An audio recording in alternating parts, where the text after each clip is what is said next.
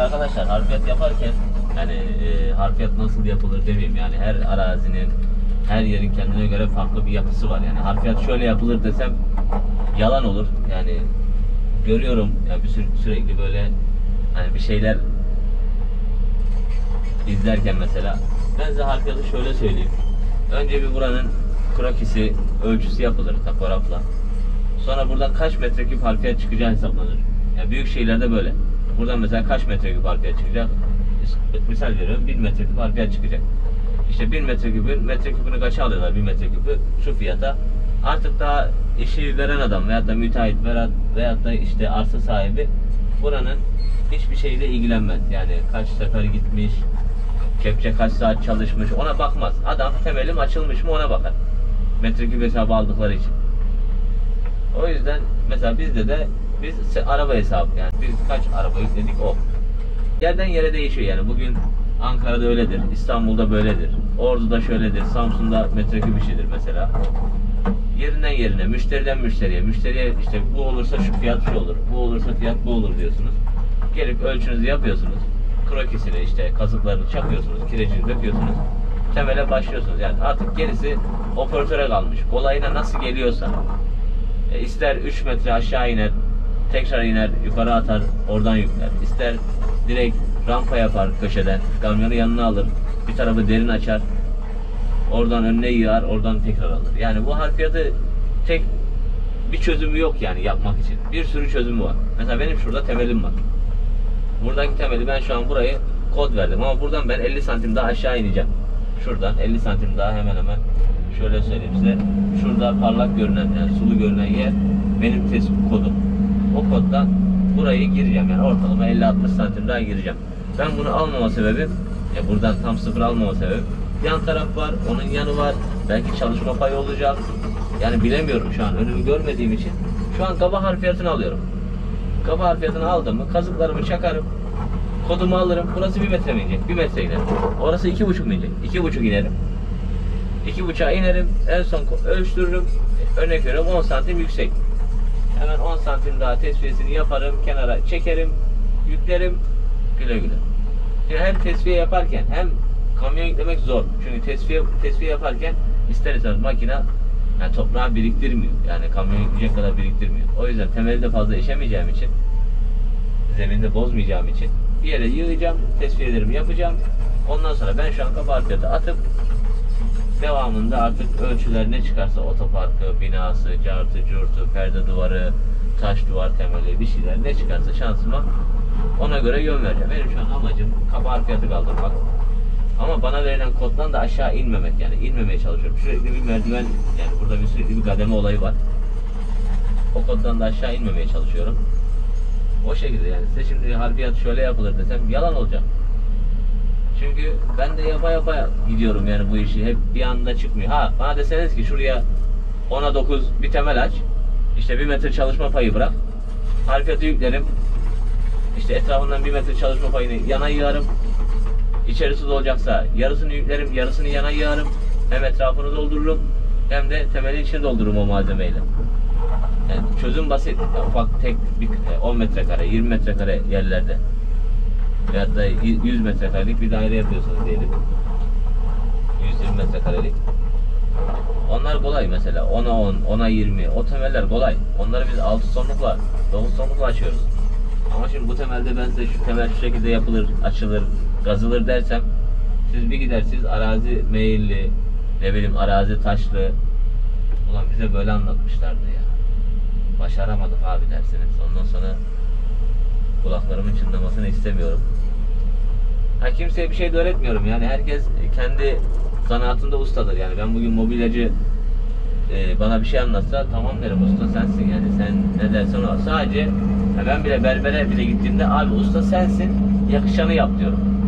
Nasıl bana müşteri geldiğinde Osman işte kafana göre tamam ben bunu istiyorum ama sen gerisini kafana göre yap diyorsa bana müşteri ben de aynı şekilde berbere gittiğimde tamirciye gittiğimde usta sensin yani ustam bu en verimli nasıl olur o şekilde yap diyorum.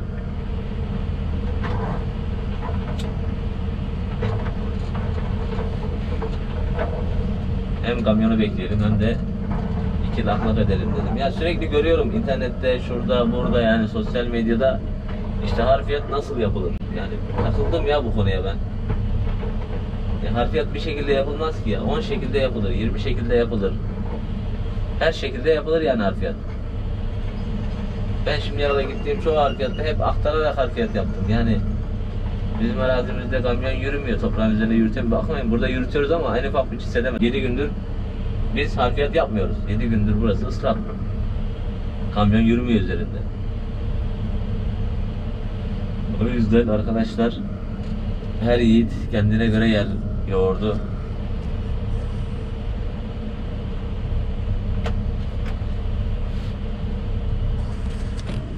Kamyon gelene kadar istirahat edelim. Hızlı geldiler.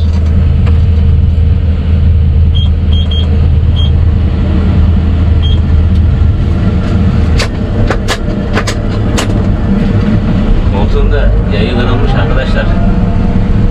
Ola bir basıyorsunuz güle güle. Ta gidiyor sonuna kadar. Normalde hiçbirinin koltuğu bu kadar gitmez.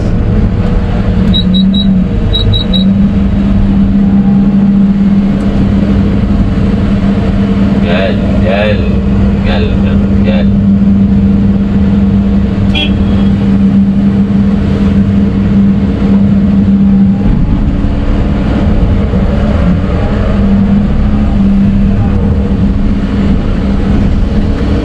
Şuradan patır patır dolu dolu bitmeyelim değil mi? O dedim, bu kadar da olacak abi.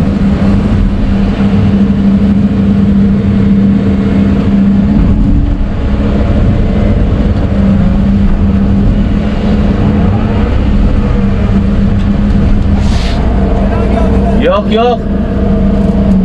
Yolda demek ki. Yolda yolda.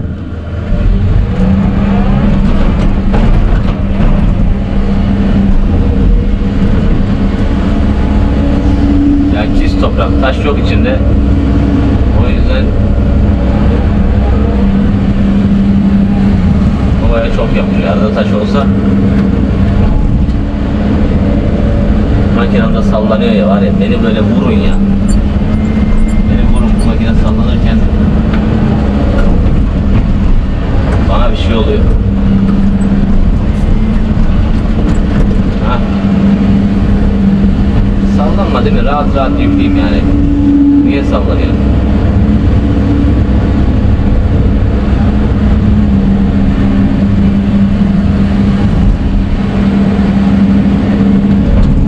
Arkadan doldurabilirim.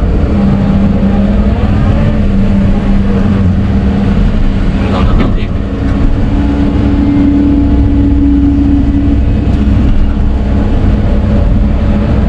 Yani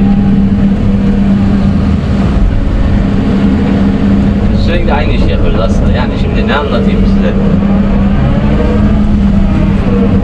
Akşama kadar 8 saat boyunca yüklüyorum yani.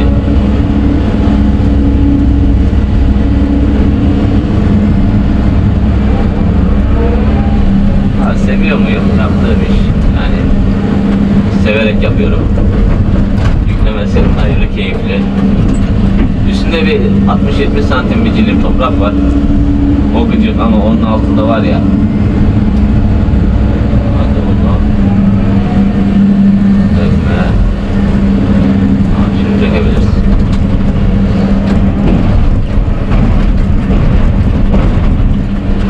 Kovayı daldırırken sıkıştırıyorum, ister istemez kovaya yapışıyor. Yani yapacak bir şey var mı? Yok. Kovayı vuracağız.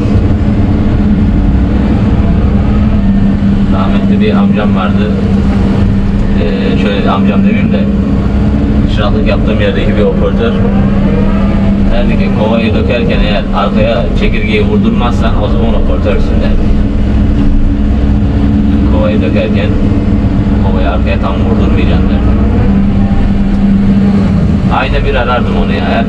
Yani nerede olsam olayım, ayda bir kesin arardım. Çok mutlu olurdu yani biz onu arayınca. İyi ki arıyorsun Osman derdi.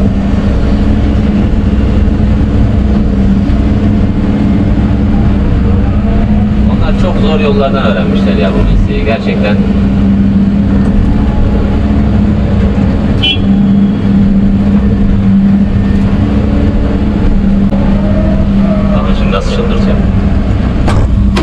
sefer atamadık ya.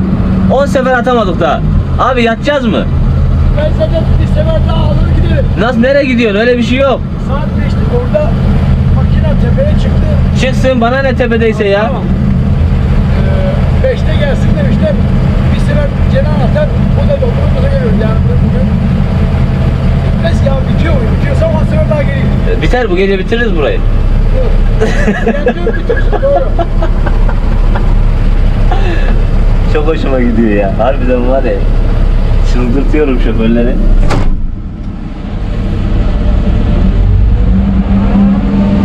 Bitmiyor arkadaşlar, bitmiyor yani, bitmeyecek, bir işe zorlamaya da gerek yok. Ben blöf yapıyorum yani burada. Haşim ve kaptan çalışma olmadığı için bugün yoğurdu yedim. Normalde yemem. Çayla pek aram zaten yok. Geldi gömülen gel. Geldi gömülen gel. Geldi gömülen gel.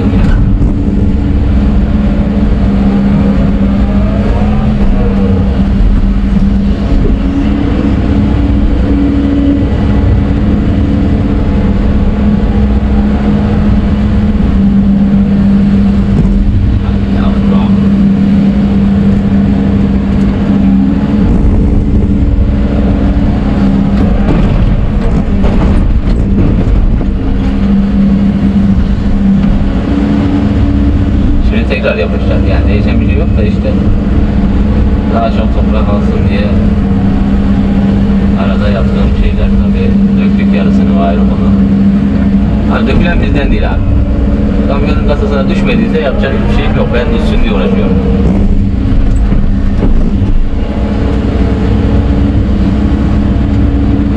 Yoksa yarım yarım patır patır yüklemesini ben de bilirim. Ama o şekilde atıyorum. O kadar kova bu şekilde atıyor, bu kadar kova yani. Daha erken yüklemiş oluyor.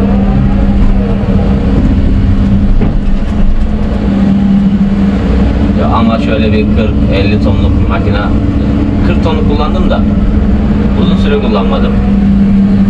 Ama da uzun süre sonra yani sıkmıyor beni de, şimdi yaşımız genç olduğu için ya hareket istiyoruz, tamam mı? O tonajdaki makinelerde hareket yapmıyor yani, sizi tatmin etmiyor. Ama 50 tonluk makineyle şöyle 3 kovada, 4 kovada bir kamyonu yükleyip göndermek isterdim yani. O zaman olsaydı mesela, şimdi 50 tonluk makine olsaydı bu kamyonu böyle yanaştırmazdım. Arkasını şuraya sokardım. Şuraya sokardım arkasını, direkt arka kapaktan kovayı soktuğum gibi dökerdim yani. Şu kova arka kapağı geçsin, direkt dökmeye başlardım yani, şöyle gelirdim, bir başlardım dökmeye. Hay ya.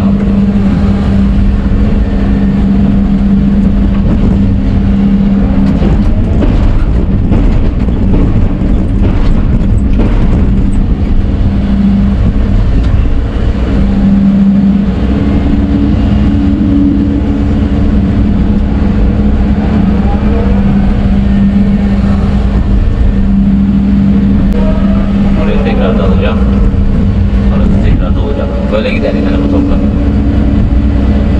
Bu iş bunu götürüyor arkadaşlar. Size şimdi kandırmaya, kimseyi kandırmaya gerek yok.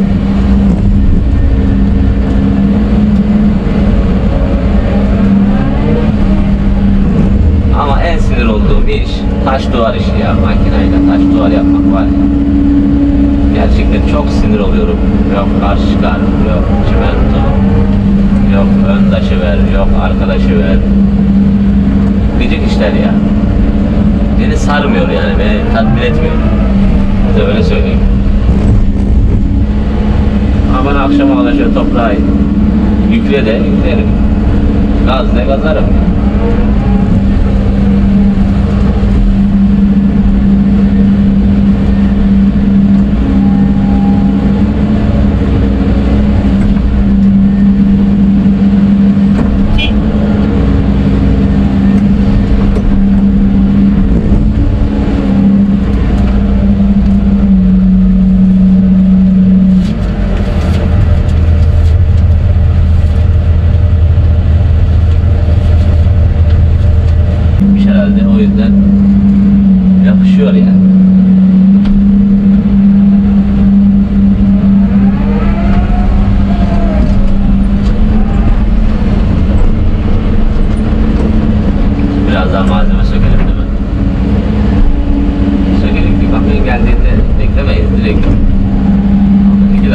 2-3 dakikada gönderiyorum yani hemen.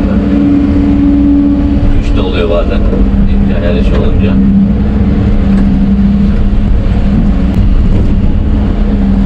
Gördün mü piston 0'a 0 değil ha. Toprağa değil yani. Şu mesafede hemen hemen 2 metre gittiği yere değiyor bakın. Değdi değecek yani. Daha yeni değdi. Şimdi değdi. Ota değdi şu an. Bilinçli değdirdim. Daha yeni çalışırken değdi.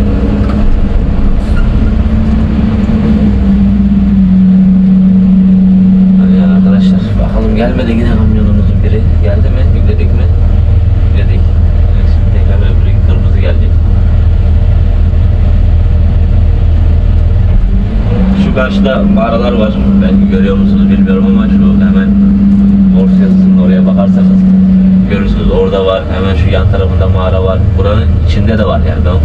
Buranın videosu benim kanalımda var. Kanalda var yani, bakabilirsiniz. Cıngırt mağarası diye. Oynatma sitesi yapmıştım ona bir tane. Cıngırt mağarası diye bir videosu var, ona bakabilirsiniz. Gerçekten eski mezarlar olsun, o mağarayı nasıl yaptınız ya kardeşim, nasıl yaptınız? Biz kepçeyle temeli açamıyoruz. Yani biz onu nasıl yaptınız? Zor ya vallahi, eski insanlar çok güçlüymüş. Orayı görünce onu anladım yani. Burası normalde deniz seviyesine kadar doluymuş yani. Burası kayalığın dibine kadar doluymuş. Denizden gelen kayık direkt mağaranın dibinde duruyormuş. Oradan içeri giriyorlarmış. Mağaranın üstten girişi var ama doldurmuşlar yani, içeriye giremiyorsunuz. Bir de mağara çok dik. Yani biz normal inmeye çalıştık. Yani kayıp düşseniz daha tutunacak hiçbir şeyiniz yok yani. Oraya böyle dağcı elbiseleriyle gideceksiniz. Elinizde mızrak bu kancalı bir dağcıların kullandığı şey var ya, onunla gideceksiniz ki tuta ya da üstten aşağı ip salacaksınız. İple ineceksiniz. Orada ayağınız bir kaydı mı bitti yani sineması. Aşağıdan artık itfaiyeyle mi alırlar? Yoksa sizi orada bırakırlar mı? Orasını bilemem. Güzel yani, bizim arazimizde de gezip görülemeyecek çok yer var. Mesela burası turizme açılmış olsa, belki de açmıyorlar bilmiyorum. Açılmış olsa. Çok da kazmışlar ha etrafında yani, define de aramışlar etrafında. Bir şeyler aramışlar.